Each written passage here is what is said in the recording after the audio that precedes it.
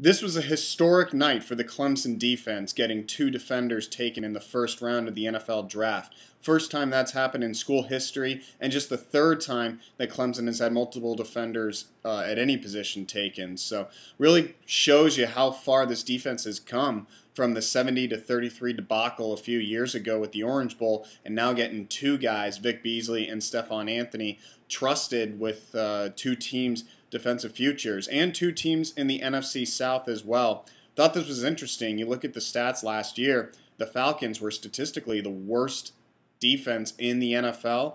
Saints were second worst when you look at total yards, and both those teams turned to the NCAA's #1 college defense last year for reinforcements. So again, a big night really when you look at Brent Venables' development of both Beasley and Anthony, as well as the guys like Grady Jarrett, Corey Crawford, and others who are sure to hear their names called through the rest of the draft. You look at the Falcons' production on the edge at pass rusher, and it just hasn't been there. Atlanta has been bottom 5 in the NFL 3 straight years in sacks garnered, and so that's why Vic Beasley really is a great fit for this defense, because that's what he does. He goes and he gets the passer.